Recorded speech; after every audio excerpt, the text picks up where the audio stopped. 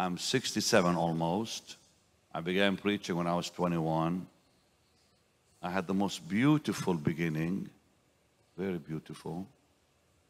I'm sure many of the people have heard the name Kathryn Kuhlman, but I don't know how many of them had ever been to any of her meetings like I have. You cannot forget that experience.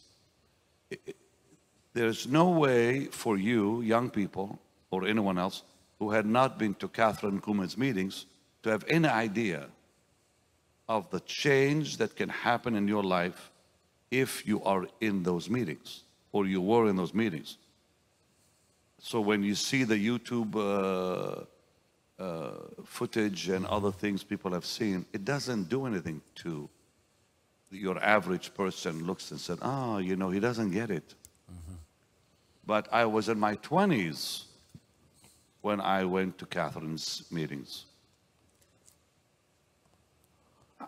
I would say this, and I'm saying this to explain something, but to be in those meetings would be no different than had I been on the Mount of Transfiguration with the Lord. The presence of Jesus, no way to explain it when she walked on that platform. It was instant glory. You began to weep immediately. Before she would even utter a word, you're crying, and you feel this heavenly atmosphere that was so pure, to the place when you left the room or the church was in, you did not realize till you got outside how glorious it was inside. Wow. Because the oppression outside became real.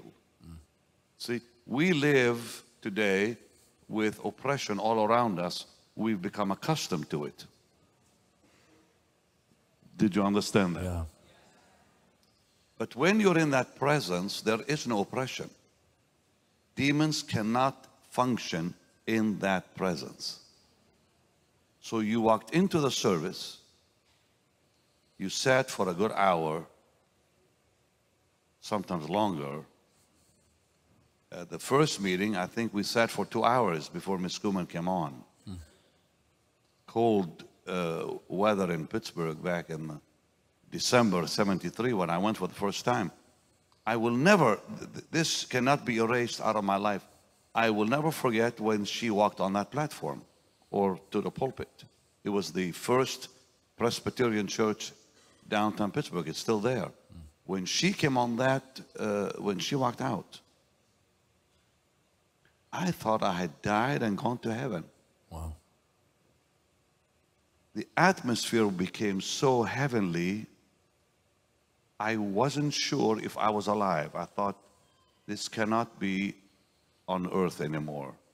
It was very, very, and it's very difficult even now to explain it. It was at that time very difficult to know, where am I? Am I still on earth? And the glory of the Lord, the reality, listen, I've been in my own crusades, I've been in other meetings with other people. No one had that, and I don't even know if to call it the anointing, because it's way more than the anointing that was there. The visible, and I want to explain, the visible presence of the Lord was there, even though you could not see him. The visible presence, he became so tangible. It was more real than to see him with your physical eyes.